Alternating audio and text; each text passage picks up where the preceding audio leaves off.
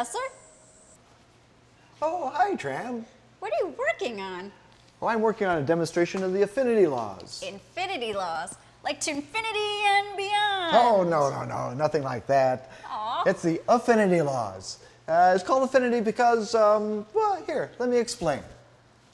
Suppose we have a tank of water and we want to pump this out to a system, for example, like the city water supply.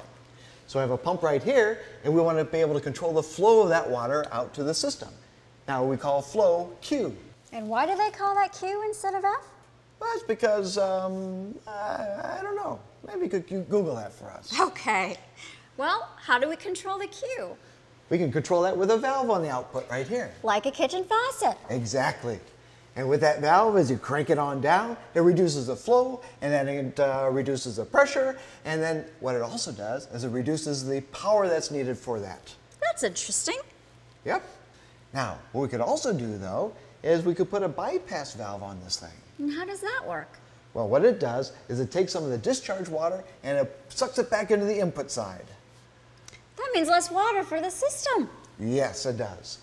But the problem is that the pump sees the same amount of water all the time. Well, that's not very efficient, is it? No, it isn't.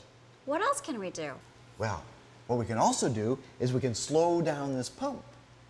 And by slowing down this pump, that's where the affinity laws come in. Because the flow is proportional to the speed of that pump. And the head pressure is proportional to speed squared. And the power, which is the important part, is proportional to speed cubed. Does that mean we could save energy? It sure does. For example, suppose we're running at about an average of 70% of flow.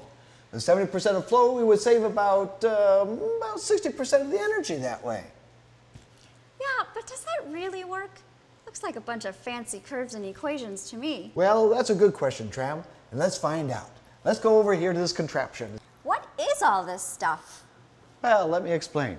What we have here is a tank of water and a pump and a motor running that pump. We've got a valve on the output, and we've got some instrumentation so we can measure stuff. So let's see if we can get this running.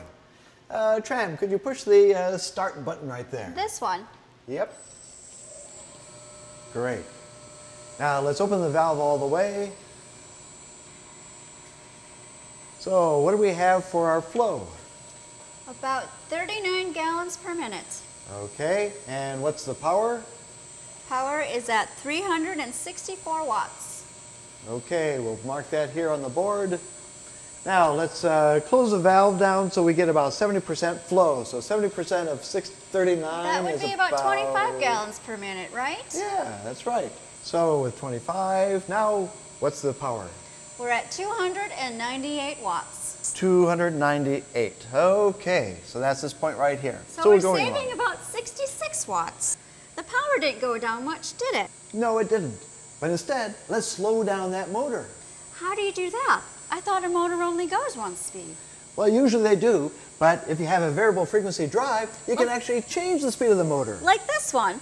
Exactly. How does that work? Variable frequency drives, sometimes they're called VFDs, sometimes they're called ASDs, sometimes they're called freak drives. But what they do is they change the frequency of the voltage going to that motor. And by slowing down that frequency, we actually slow down the rate of the rotation of the magnetic field inside of that motor, which means the motor slows down, which means the pump goes slower, and with that you get less wear and tear on the pump, and with this you got savings which are just incredible. Are you okay, Professor? Yeah, I'm fine. Let's get this set up again. Let's open the valve all the way. All right. And what do we have now for the flow and the power? We're at about 39 gallons per minute. Okay. And 364 watts. Great. Back where we started. All right. Now we're going to have to slow the motor down to about, say, 1200 RPM. Professor, we are at 1200 RPM. Perfect. Now what do we have for flow and power? Flow is about 25.7 gallons per minute. Okay. But now the power reading is only 144 watts. A savings of 220 watts. That's almost 3 times the savings. Wow, this really makes a difference. But are we also saving money? We sure are. In fact, electricity usually costs about, say, 10 cents a kilowatt hour. And for a little demonstration like this, we would be saving, let's see, how much would that be? About $200 a year. Yeah, about $200 a year. But a real system would be about 500 times bigger than this. That means we'd have 500 times the savings, which would be about... $100,000. That's a lot of books.